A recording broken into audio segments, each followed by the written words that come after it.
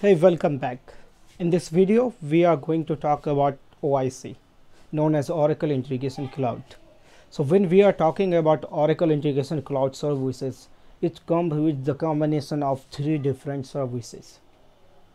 All these three services are OIC, known as ICS, Oracle Integration Cloud Services.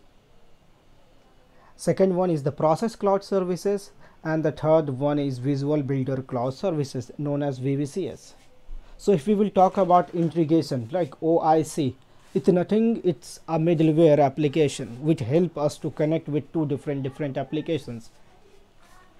OIC help us to communicate with the on-premise application with the cloud applications.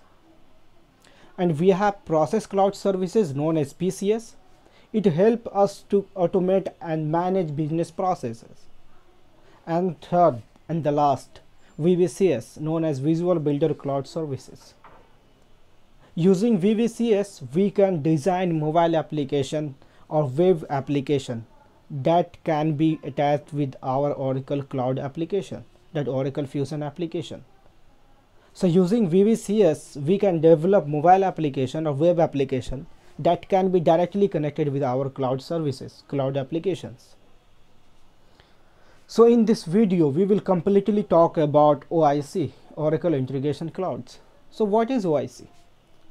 So if we talk about OIC, Oracle Integration Cloud Services is a complete, secure but lightweighted integration solutions that enables you to connect your application in the cloud.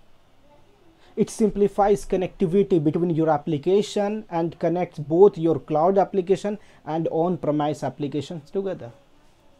Oracle Integration Cloud Services provides native connectivity to Oracle software as a service.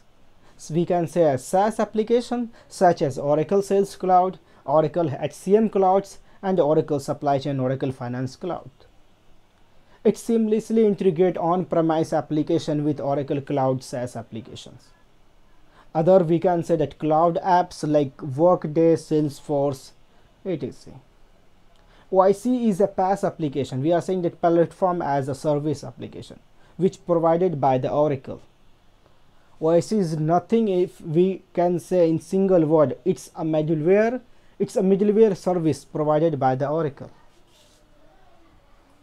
So in OIC, if we are talking about the OIC development of integrations, so there are some basic components which we need to know before going to a startup, before going to jump in that OIC development.